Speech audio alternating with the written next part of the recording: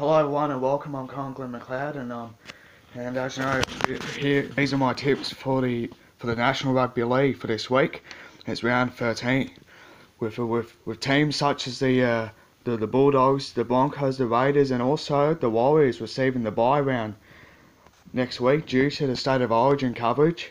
There's only 8 teams in this round, and of course, it was hard to pick between the Seagulls and the Cowboys. Anyway, because the Seagulls have our former knight Trent Hodkinson, I've tipped the Seagulls to win by 10. And of course, it's the Rabbitohs up against the Sharks.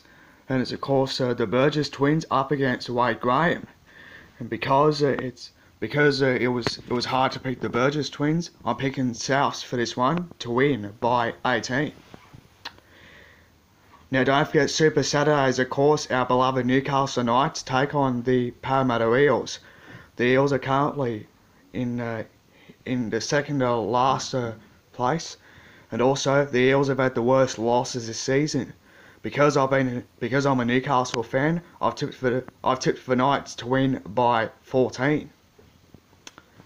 And of course, don't forget, Sunday will of course be the Roosters up against the Tigers clash.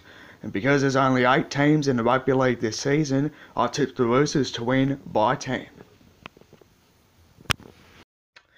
Hi everyone and welcome to Connor's Black Diamond AFL tips for this week. And of course it's round 8 and with only 10 teams in this round.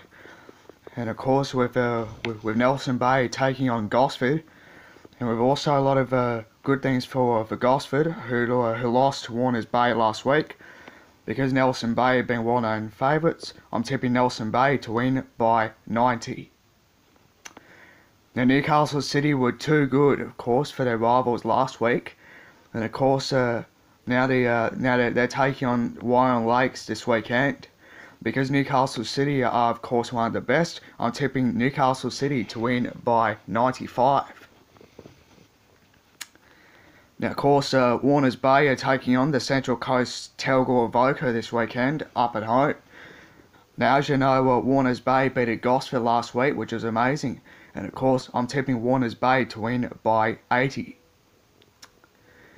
Now, of course, Maitland are playing against Kalania Vale after Maitland's lost to Cardiff last week, which was fantastic. Now, because Maitland, of course, have had a bit of losses, I'm tipping Maitland to win by 85.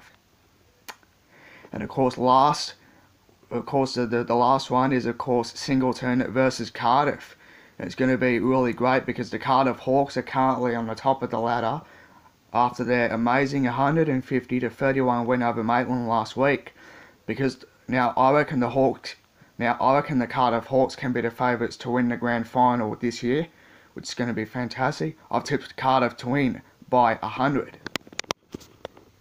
while Lake Macquarie received the bye.